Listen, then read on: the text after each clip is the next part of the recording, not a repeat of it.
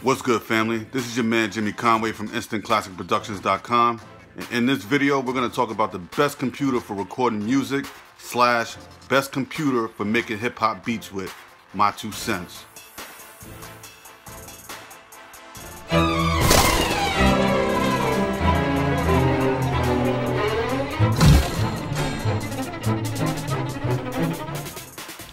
Alright, I'm back.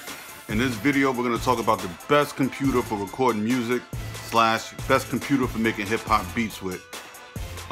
Basically, when you're looking at a computer or looking for a new computer, you want to look at 4 main things. And I'm not going to do this in any order, but one of the things you need to look into when you're looking for a new computer for recording music is your hard drive space. Now, your hard drive, I would normally recommend that you get at least a 1 terabyte hard drive to start with, okay? If not, if you can afford, I would get even 2 terabyte hard drive, and I'll tell you why. Today we live in an age, well, let's start with back in the day. Back in the day, we didn't need as much hard drive space as we needed today, because back in the day when we started making beats, well, when I started making beats in 1999 and 2001, it was basically, the setup for us was a Korg Triton with the MPC 2000 XL or MPC 2000, or I even had the ASRX, the Pro joint, and you would make beats on that. You would record them on the computer, you would track them out on the computer, and that would be it. We didn't have too much as far as plugins, and the plugins weren't as, I shouldn't say we didn't have as much. The plugins weren't as huge as they are today. Today's plugins, you can get a plugin today that's 100 gigabytes worth of, that takes up 100 gigabytes worth of space alone.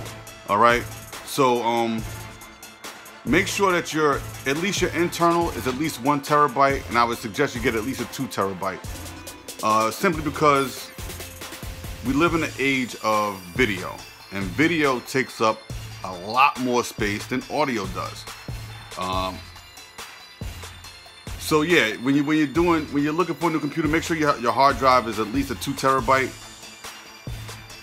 and then not only make sure you have a 2 terabyte hard drive internal, but make sure you at least get an external. The external hard drive is going to be used to put all your sounds onto. When you start uploading and downloading, how can I say this? When you start installing your plugins, they're going to ask you some questions when you start installing the plugins, like where do you want to install the actual plugin? You usually install that on your C drive or your main hard drive, and then it asks you, where do you want to install your sounds? Now, try not to install the sounds on the internal hard drive. It's just going to take up a lot more space than it needs to, and it's going to slow your computer down tremendously after a while. So get your external hard drive, and when the plugin asks you to, where do you want to install your sound library? Let's say you get Battery 4, or let's say you got Kontakt 5, and it says, where do you want to install the plugins, the plugin sound library? Install those to a separate hard drive. Get like a 3 terabyte hard drive. I made another video about the hard drive I use to install my sounds to. I'll put a link in the description to that video. But yeah, make sure you have a large hard drive, at least 1 to 2 terabytes internal, and at least 2 to 3 terabytes external, okay? Just because you don't want to run out of space. You don't want to be like me right now. I'm running out of space on my hard drive right now. My computer's a little bit more a little older now. But it was a nice iMac. I had it for about 5 years. I'm about to upgrade to the iMac I'm about to link you to in the description here. But yeah, that's thing number 1. I ain't mean to go too in depth with the hard drive bit. Next thing you want to look for is a good processor. A computer with a good processor. Typically, you want to get like an i5. If money allows, I would get an i7 just because it's a lot faster. And make sure you get a quad core, not a dual core. Get a quad core if you can. A quad core is going to run a lot faster, make your system run a lot faster. You're going to experience a lot less lag and a lot less issues with an i7 quad core for recording your music with, okay? Your i7, your i5 is like your brain of your computer. That's like where all the processing is done. You want to make sure you have enough processing where when you start to run your Pro Tools or your Cubase, that it doesn't slow down, it doesn't like stop, it doesn't shut down or quit on you automatically or something crazy like that, okay? What's the next thing? I had a whole bunch of stuff here. Give me a second. Let's see. Next thing you want to look at would be the RAM, okay? The RAM, your plugins are going to be huge. These plugins today in 2018 are huge. And when you load your plugins from your hard drive is where your plugins are installed to. But when you actually load a plugin, let's say you double click a plugin like Kontakt or something, that plugin gets loaded from your hard drive into RAM. So if you're using Cubase, that's loaded already into RAM. Kontakt's gonna be loaded into RAM. Battery's gonna be loaded into RAM. Machine's gonna be loaded into RAM. Whatever plugins you're gonna be using are gonna be loading into RAM. So you need to have a lot of RAM to RAM, or what they call random access memory, okay? That's your memory to just make sure that everything can run smoothly in your computer. You could run a lot more things at one time if you have a lot more RAM. I would recommend you get at least a minimum 8 gigs of RAM, 8 gigabytes of RAM. And if your pocket allows, try to get 16. If you get 16 gigabytes of RAM, your computer's gonna be really good for a long, long time, okay? And the last thing, if you're gonna look at an iMac or maybe a MacBook, look at the fourth thing I would look at would be the screen space or the screen size. As they say, size is everything. I'm not gonna lie. I'd rather have a 15-inch or 17-inch MacBook than a 12. Okay. My iMac over here is about a 19.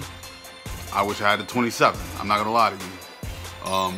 But yeah, you can just. It's a lot better when you have a lot more real estate. You can see a lot more things. And yeah, that's pretty much it. That's my review. That's my tips on when you go to buy your next computer.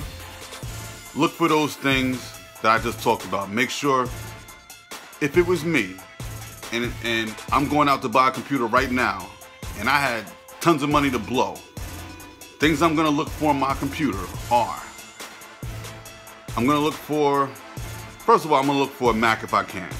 If you're more familiar with PCs and feel comfortable with PCs, be my guest. I haven't had much luck with them.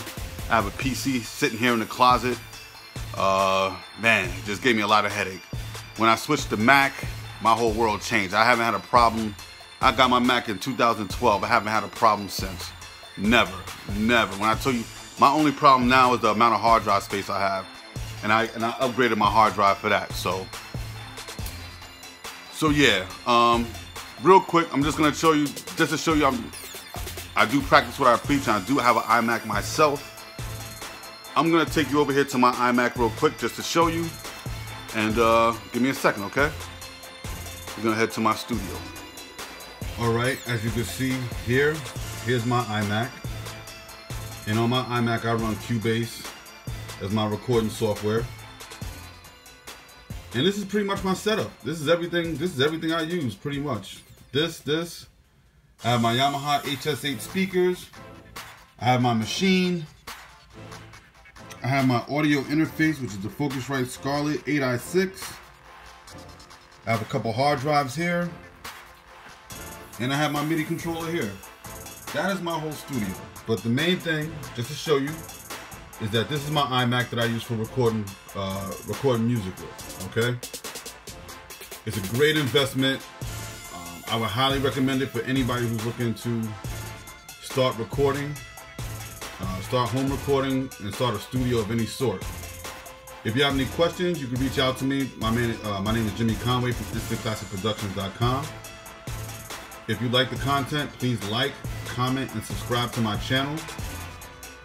I will leave a link to everything that I talked about in this video from the iMac. I'll leave a link to the Yamaha HS8s. I'll leave a link to the machine, the Focusrite, and my MIDI controller. Okay, that's my whole studio, but it all starts with the iMac. Okay, that is the centerpiece of my whole studio right here. I'm about to upgrade this one. I'm about to upgrade this iMac to the iMac that I link you to in the description below. Okay, it's gonna be a high power iMac, but you can also you can make changes when you get to the site. Disclaimer: I do get a slight commission if you do buy through my link. If you felt like this content was helpful, please buy through the link. It will help me keep up my YouTube channel and my website, and I would really appreciate it highly. Thank you.